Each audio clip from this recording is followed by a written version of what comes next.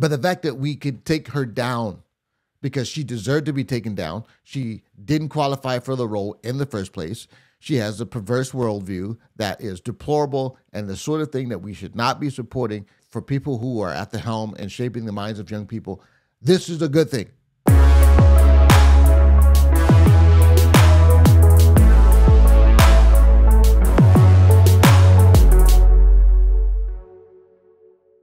Hello, good people. It is Todd Shannon, data scientist, social commentator, getter of buckets, and today, well, yesterday actually, we've got fantastic news. Cue the celebration.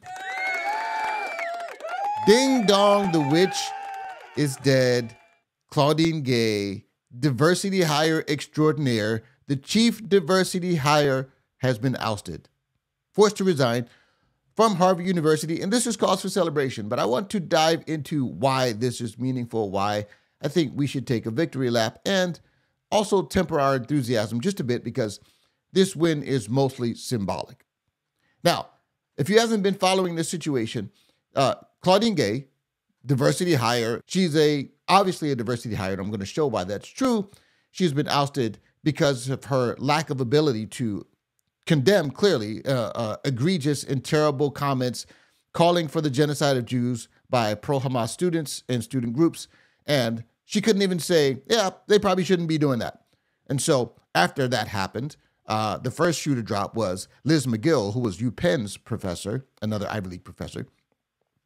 She was ousted almost immediately, forced to resign. But, I'm gonna tell you, the golden calf of the black female on the left is hard to get rid of. Harvard backed her initially, but then the cavalry came in.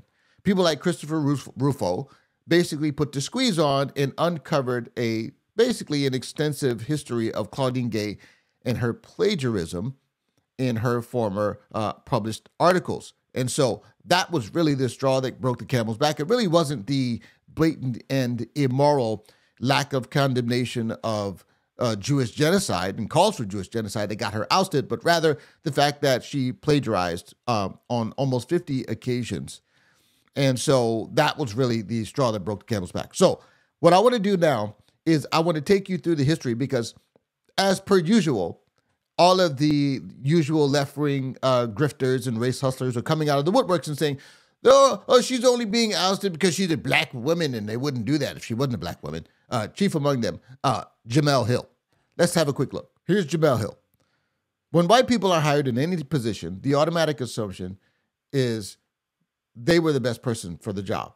When black people are hired, it's assumed that we got there because of affirmative action, which, by the way, doesn't mean underqualified. If affirmative action never existed, a lot of white people would still believe deeply in their own superiority because that's what they've been taught. Considering there have been 30 presidents at Harvard and Claudine Gay was the only black one in history, she had to be extremely qualified to even be in that position. But don't let me interfere with your racism. Go off. All right, so this is the claim that she wasn't a diversity hire. All right, now let's look at the actual record here because this is quite fascinating. This is a post from End Wokeness. Claudine Gay just resigned as Harvard president, the shortest tenure ever. Her career accomplishments? She wrote a total of 11 papers in her entire career. Now, apparently, I don't know what the rate of academic publication is generally for people with a doctorate, but this is apparently quite a low number of publications. I have it on good authority. But so she wrote 11 papers in her entire career, 6 of them containing plagiarism, nearly all of them about race and gender. Also, she was a black woman. Now, somebody's going to say, well, that doesn't mean that she was underqualified. Yes, it does.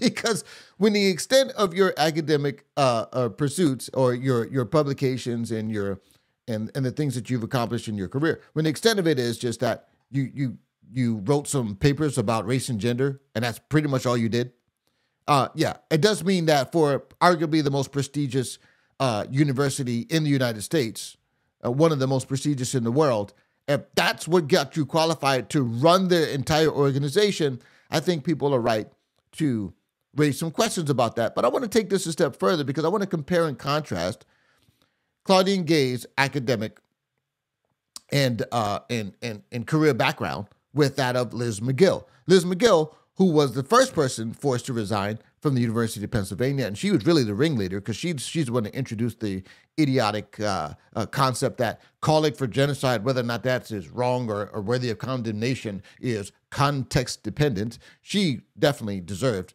to face the guillotine. But look at Liz McGill.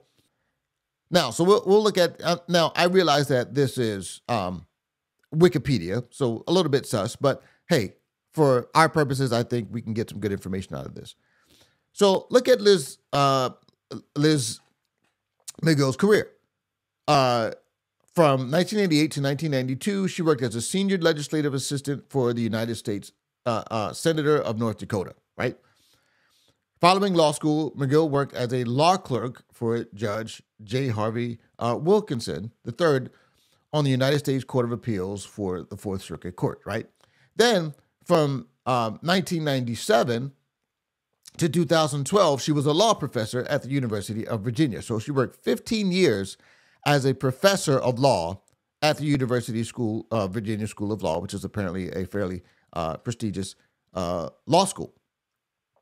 From there, after a 15-year career of teaching law at a well-established university, she began to take on senior administrative roles. From 2012 to 2019, she was the dean of the School of Law at Stanford University. That's a pretty prestigious outfit there. And then from 2019 to 2022, she served as provost at the University of Virginia. So she went back to the University of Virginia and served as provost. And then she got the president job at UPenn shortly thereafter. So hers was also a very short stint. Now let's compare this to Claudine Gay, because this is pretty telling. Claudine Gay, also from Wikipedia. Gay was an assistant professor and later turned tenure associate professor at Stanford University's Department of Political Science from 2000 to 2006. In 2003-2004 academic year, she was fellow at the Center of Advanced Study on Behavioral Sciences.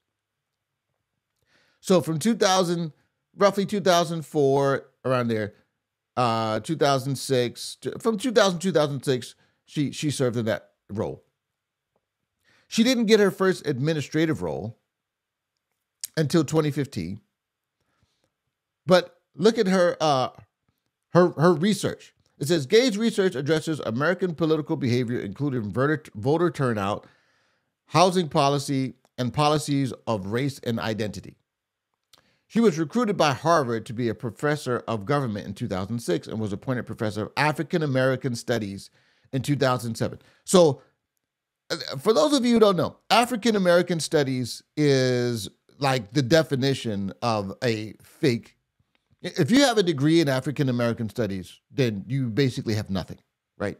It's just below, like, lesbian dance theory and basket weaving. It's just not a real thing. African American Studies. So she is steeped in the DEI ideology. That's basically all she's been doing since 2007, working to, basically ingratiate herself in wokeness. 2015, she became, she was named the Dean of Social Studies at Harvard Faculty Arts and Sciences and the Wilbert A. Cowart Professor of Government and African American Studies. So let's just think about this. From 2007 until she became the president, the sole thing that she did, the sum total of her role in academia was in African American Studies versus something very rigorous, very competitive, something like law, which it looks to me that Claudine Gay actually had a shorter tenure in both her pursuits and her roles in African American Studies and administration. She nearly had a shorter stint altogether before she became president than just Liz McGill's simply a professorial role as a professor of law at the University of Virginia, where she was professor of law for 15 years. So Liz McGill has a 25-year career where For 15 years, she taught law. And for another 10 years, she had senior administrative roles at universities. But it just so happened that Liz McGill isn't black, so she doesn't have the magic pass. She doesn't have the golden calf card where you can just skip all of the other rigorous achievements that you need to achieve.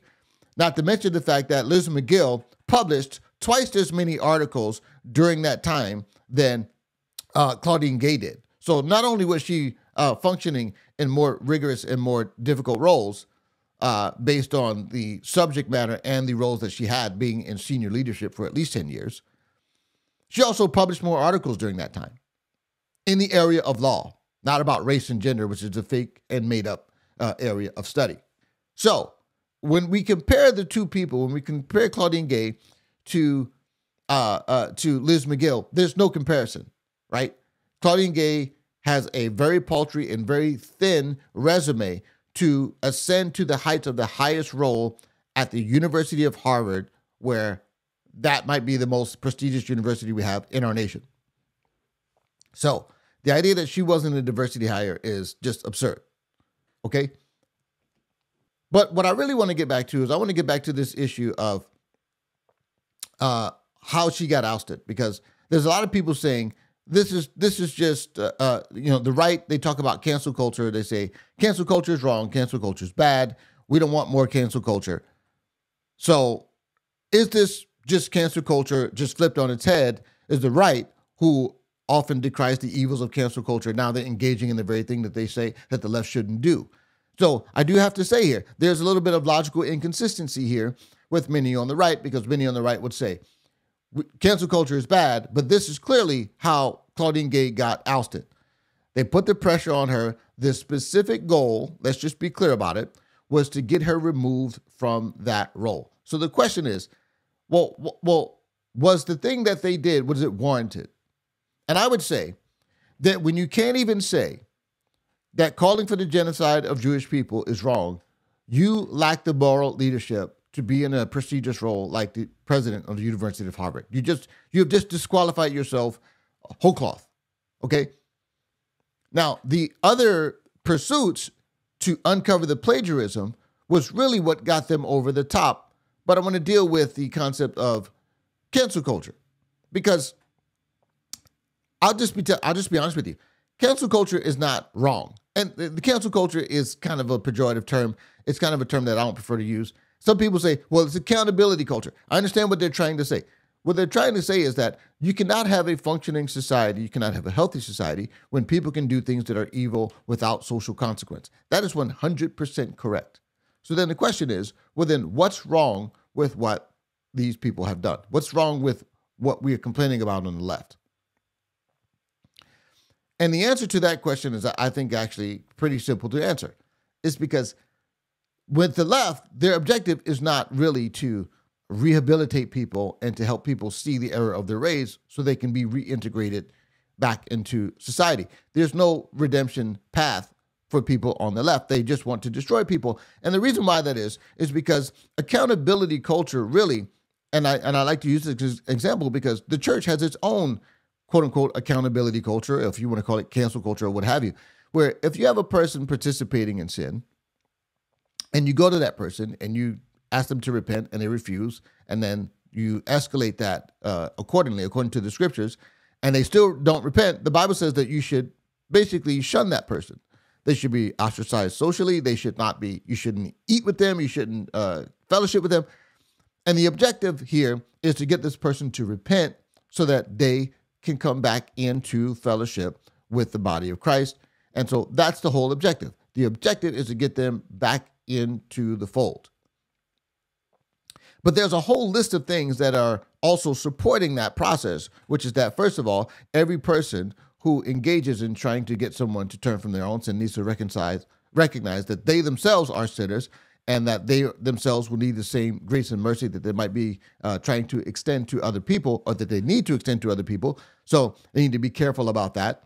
And second of all, God himself requires that all these things be done with gentleness and meekness, considering your own selves. So you have in Christianity this whole apparatus of the assumed virtue of mercy and grace and gentleness, and with a clear objective to bring someone back into the fold, not to destroy them, supporting the whole process of social ostracization when someone does the wrong thing, and then redemption when they get back in line. But the left, and particularly the secular left, they have no such assumptions about the virtues of mercy and grace and the recognizing of their own personal sins, or the hypocrisy that would be evident in the fact that if you tried to destroy someone permanently when you yourself might be guilty of the same thing that you're accusing other people of, they have no such checks and balances. And so the whole apparatus undergirding the left version of cancel culture really doesn't have its ultimate objective, true path of redemption, and a true desire to see someone come back and to be redeemed and to come back into the fold after acknowledging their error. That's not the objective. So the real problem is that when wicked people who have a subverted sense of morality and a lack of priority of mercy and grace, when they have the gavel of justice, cancel culture doesn't work. When people have inverted and subverted morals, you can't have those people being the judges of those who have done wrong. The wicked do not understand justice, but the righteous understand it perfectly. So that's the very big difference between the two. So this is not hypocrisy when it comes to cancel culture, because I think that cancel culture as a thing is a necessary thing for any healthy society. The only requirement is that there must be a focus on the path of redemption, or a focus on mercy, a focus on grace, and then obviously the penalties socially must be commensurate with whatever crime was committed or whatever social norm was transgressed. If someone says something that's unpopular, that doesn't mean they should lose their job. You got people on the left literally asking for people who misgender a person who is delusional about their gender, that those people not be allowed to work and feed their family, that they be fired from their job, and that they be dismissed from polite society, while also advocating that grown men dressed as women in sexual and sensual garb be able to twerk in front of 5-year-olds. Those people shouldn't be at the helm of determining who should be ousted from cancel culture and then who should be within the realms of polite society. Those people shouldn't be the ones making those judgments, because they clearly have a subverted moral compass. And so, in short, Claudine Gay, her going down is a symbolic victory. It's a good victory. We should have no delusions about whether or not the woke mind virus has been ousted from these universities or anything like that. Even Claudine Gay's resignation letter, she was obstinate. She was still not really taking responsibility for what she did wrong. She refused to acknowledge that she shouldn't have basically punted on absolutely condemning calls for genocide for the Jews. She just said, "Oh, they're after me because of with racial animus." So she's still playing the race card. But what we should celebrate is that it is possible for the golden calf of wokeness, the black female. The only way she could have been even more untouchable is if she was gay. And ironically, her last name being Gay, I mean, frankly, I almost assumed she was gay. I mean, if you look at her, woman looks like she's never made a sandwich in her life. She looks like she's got that classic feminist look, the androgynous look, the one that says, "I hate my feminine attributes and I'm going to downplay them at every point." The boyish haircut. It's pretty bad. But the only way she could have been higher on the oppression totem pole is if she was gay. And the fact that she had the last name Gay, I think at least projected some of those vibes, you know what I'm saying? But the fact that we could take her down because she deserved to be taken down, she didn't qualify for the role in the first place, she has a perverse worldview that is deplorable and the sort of thing that we should not be supporting for people who are at the helm and shaping the minds of young people. This is a good thing. Once again, Claudine Gay is out. Let me know what your thoughts are. I'm curious to know what your thoughts are. If you think this was a good thing, I certainly think it does, but we've got a lot more work to do. So, till next time, friends, God bless you.